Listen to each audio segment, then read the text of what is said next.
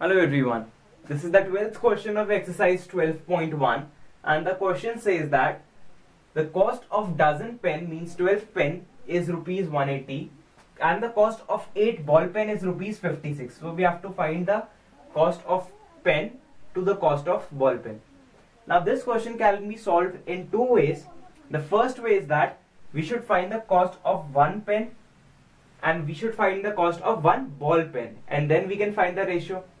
Or the second method is that we should make these pens equal. Either we should make these 12 pen equals to 8 pen, or we should make these 8 pens equals to these pens. So the best way is to find the cost of one pen.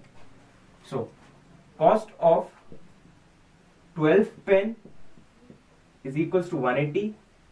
Therefore cost of one pen is equals to 180 by 12, that will be equals to 15 rupees.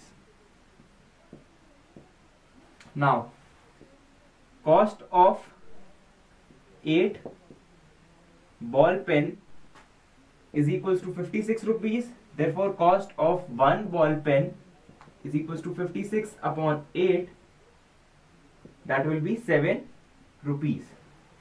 Now we can find the ratio of pen, that means 15 by ratio of ball pen, that is 7, or we can say that 15:7. So this is how you can solve this question. Thank you.